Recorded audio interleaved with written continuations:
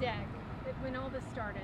Kind of walk us through how it's been to see this evolve over the last 18 years. I've been in this case since 2005, and everyone said that it couldn't happen, that Joran van der Sloot would never see any form of justice. Now, this isn't justice for the murder of Natalee Holloway, but it's pretty close because he could get 40 years for these 2 felonies, and he only got 28 years for bludgeoning to death Stephanie Flores to the point where she was unrecognizable. So this is justice. We want him to get a fair trial here in Alabama. He's got a court-appointed lawyer, because we do things that way here in this country. A jury will decide, and this really is an opportunity. Look, Joran van der Sloot showed Natalee Holloway Ruba, and now Beth Holloway is going to show Joran van der Sloot Birmingham, Alabama.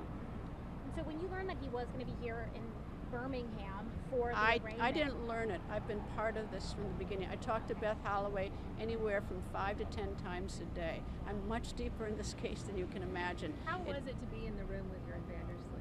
You know, it was interesting. He came out, and I thought that he'd look. I was seated next to Beth Holloway, and I thought that he would look over at us because I'm the only one in this country that he knows, because I've spent a weekend interviewing him in Thailand in 2008, and so I thought he would look over at me. He would certainly recognize me, and I'm certain he would recognize Beth, but he came in, he didn't look around. He was offered the opportunity to have a Dutch interpreter. He didn't take. He speaks fluent English. I mean, every time I've interviewed him over the course of 18 years, he has spoken English. There's no doubt. He said he'd hear it in English. It's a very short proceeding.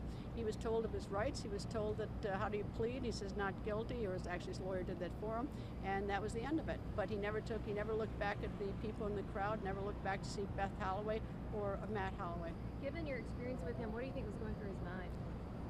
You know, I've spent a lot of time with him. I think that he's feeling very uncomfortable. You know, he didn't want to come here. I've emailed back and forth around many times over the years. He did not want to come to Alabama. He did not want to come to answer to this indictment. And here he is.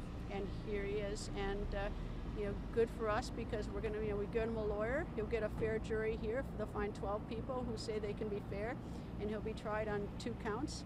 If convicted, he faces up to 40 years in prison, which will be a decision by the federal judge. Why do you think he didn't want to come here, specifically? Well, I know that he thinks, you know, first of all, he's got a situation in Peru that's not, that he's adapted to. He's got a lot of friends in the Peruvian prison. He's got a wife. He's got a girlfriend. I mean, it's a very, you know, comfortable existence for him. He's adapted to it.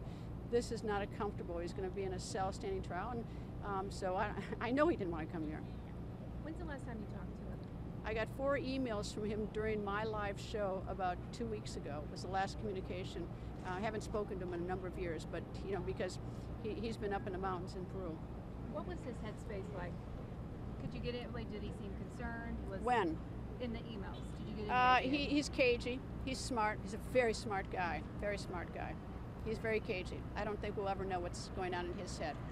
Thank you, Greta. Yep. Yeah.